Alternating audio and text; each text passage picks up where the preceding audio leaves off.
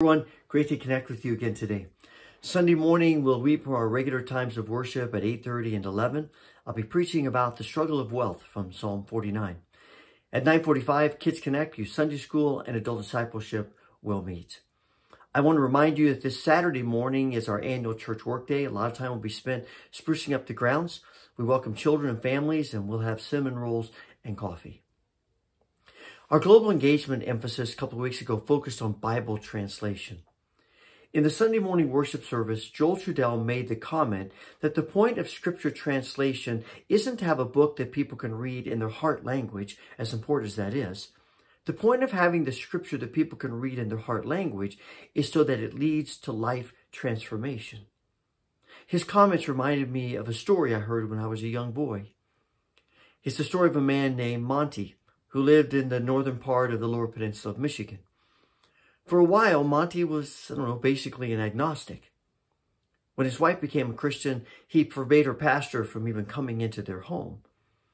As the years progressed, he sort of moved into just sort of a general sense of apathy toward God.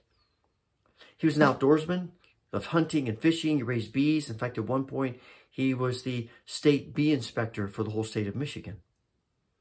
He and some friends had a hunting cabin in the northern peninsula of Michigan. When he was in his late 60s, early 70s, they went up to the cabin as they had so often done. And one night, for some reason, while the other guys were out, Monty stayed back in the cabin. There by himself, he stumbled upon a Gideon Bible. No one could have been more surprised than he himself that he actually picked up that Bible and began to read it. And as he read, he sensed God speaking to him.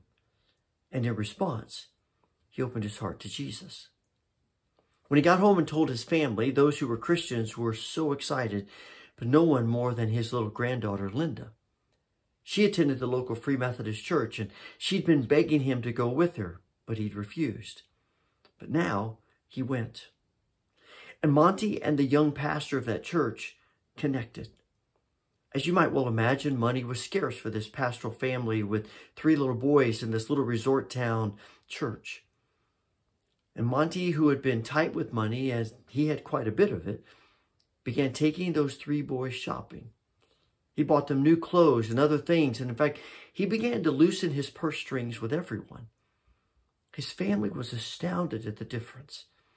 And when he died some 25 years later, many people spoke about his loving, generous spirit. Now, that story may sound like a fairy tale, but I know it's true, because the man who prayed in that cabin was Monty Dingman, my great-grandfather, a man I had the privilege of knowing for the first 16 years of my life. It's one of the favorite stories of our families, you might well imagine. And because of it, we are all eternally grateful for the power of God's Word.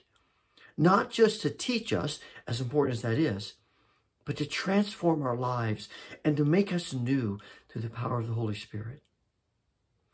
You never know how God's going to use His Word to bring people to Himself.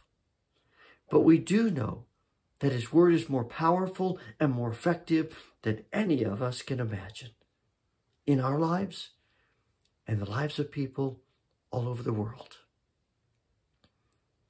Almighty and everlasting God, we thank you for the power of your word and for the way your word speaks into our lives and the lives of all who read it.